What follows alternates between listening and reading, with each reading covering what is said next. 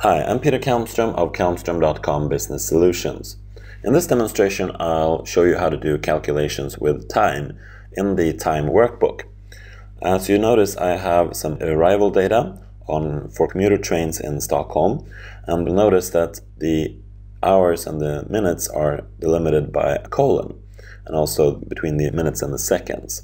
It's important that you make sure that you type your minutes in a way that Excel understands. And as you can see, these are actually aligned to the right. That's one way of seeing that your information is actually in a number format. Let me illustrate that by typing down 123 there and 123 kilos there. You'll notice that the 123 is a proper number that gets shown to the right, or right aligned, but the second one here is left aligned, and it's not a proper number.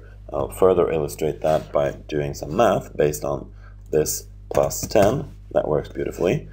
This one though equals that one plus 10. That doesn't work. So you need to make sure that your times are actually in a format that Excel can understand. Let's remove that illustration now, and now we're going to do the math here and do the calculation.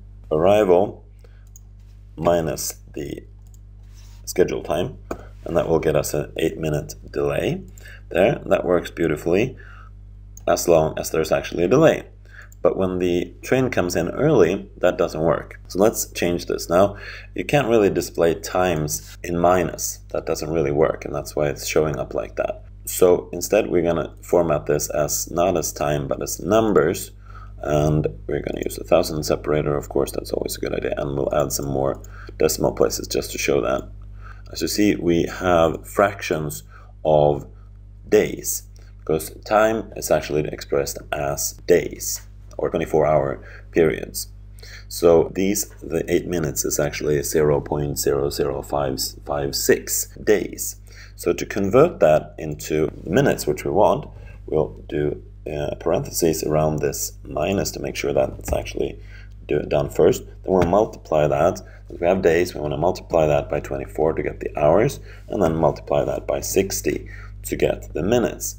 And as you will see when I enter now, I get 8 minutes there, and then I can fill that down all the way, and you'll notice that I get minus 2 minutes here, which is correct, and minus 8 minutes on that train, which is correct. Now we don't need all those decimals, so we can remove those. And then we can just do the max calculations like that. And then we can do the min calculation like that. And finally the median in the same way, equals median, and all those. Right, so that concludes this demonstration. Thank you for watching.